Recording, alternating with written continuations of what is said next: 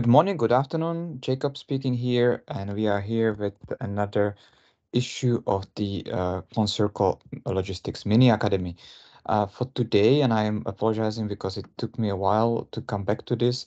For today, I prepare a little bit of information about visibility, meaning logistics visibility, track and trace, and so-called in-transit information, and what are some of the key things and some of the key players on this field. Some of our customers maybe ask for it, or they even speak about any of these companies, and it's important that we understand it to some degree. So what will be the value of visibility and track and trace? We will be talking about a little bit about SAP Business Network for Logistics, or Logistics Business Network. There's two names being used. And then also we'll a little bit explain what is the so-called GPS tracking and how is it being used in this context. And we will be mentioning all of these companies throughout the next few minutes. And I hope it will be useful that you will understand what it is. So visibility, what is visibility? Physical visibility, in this sense, we mean is really like how does the cargo moves from the origin to the destination. Eventually, it will be a set of dates, right? It departed on the 1st of September and arrived on 15th of September, as an example.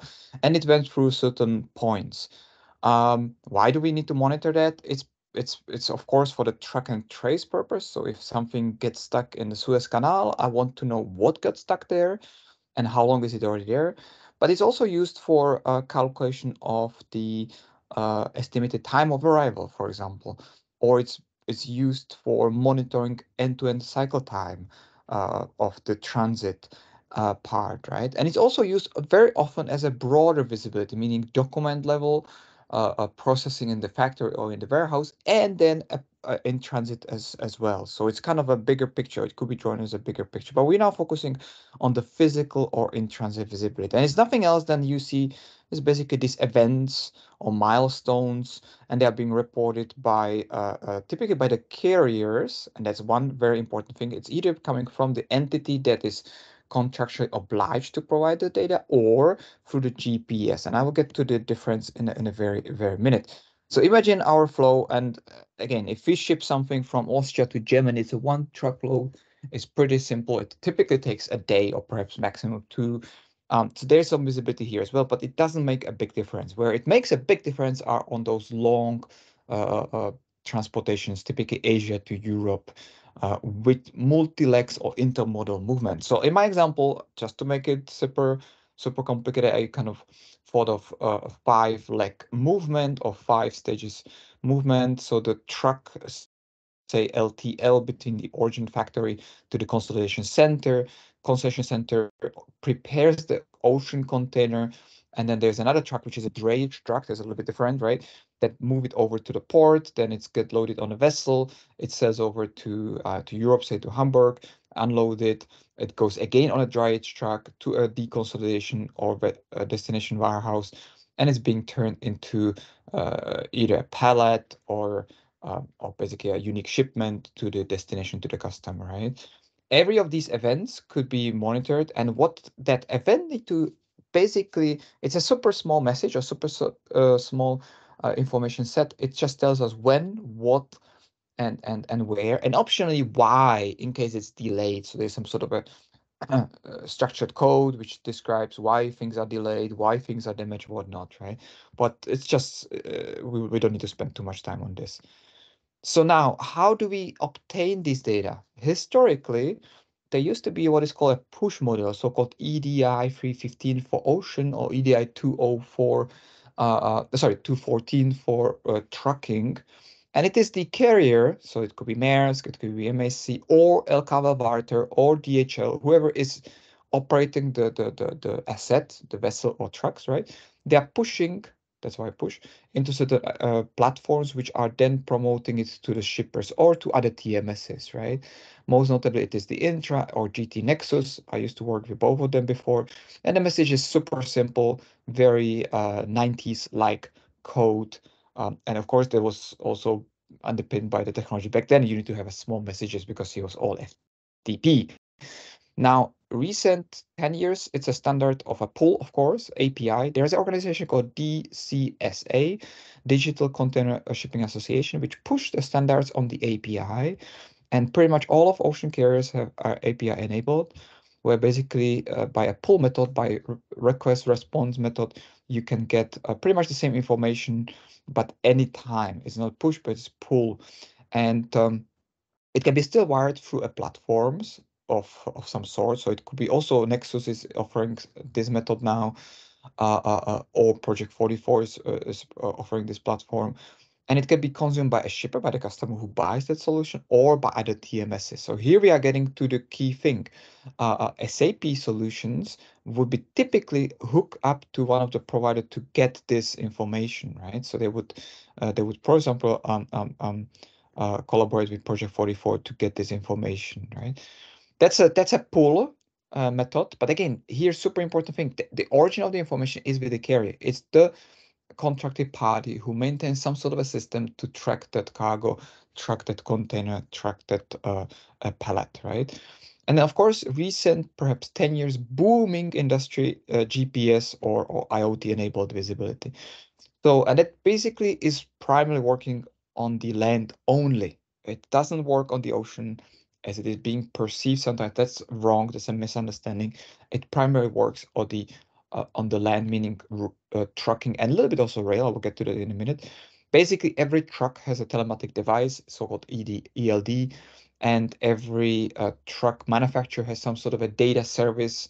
Volvo has one, Mercedes has one, MAN has one, Mack, the one in US, has one. It's because it's a legal required by now, and they collect all these data as a set of pings, right? And tons of pings which are coming over, and then they are what we call data aggregators, right? They invested the money and the effort to connect to all of these key servers, right? They normalize the data, they kind of clean it up if this is necessary, and then they either use it as an app and sell it to their shipper, right, or to another TMS. So again, our SAP is actually working with Project 44 as a partnership, right? But also they have adapters to get the data from shippeo or Vakeo. By the way, Project 44 is an American company originally. Shippeo and Vakeo are French. I don't know why they're French, but it just happens this way. And that's their business model. Business model is aggregation. And Project 44 does this on the road, as well as does this on the ocean via the pull method. So if you come back, oh yeah, I have a few information about ELD. So ELD basically will send a set of pings, right? Every almost a minute or whatever is the arrangement there. And then you basically put those pins on the map, and you can basically literally the same way as you track yourself when you drive on the Google Maps, you can literally see where it driven, where it was waiting, and so on, right? Of course, this data I use for insurance, for the driver time, for monitoring of the health of the truck and whatnot. But it's not our use case. It's just extra information. Now back to our transport, our visibility, our journey from Asia to Europe, right? All these 5 legs, how are they being actually tracked, right? On the first leg, it's basically GPS, as we said right now, right? That's the possibility. We could ask the carrier, the trucking entity, to give us the EDI or even perhaps XML, doesn't really matter, but it's very, very cumbersome and demanding on their systems. And the quality is very bad typically. So typically nowadays it's the GPS standard.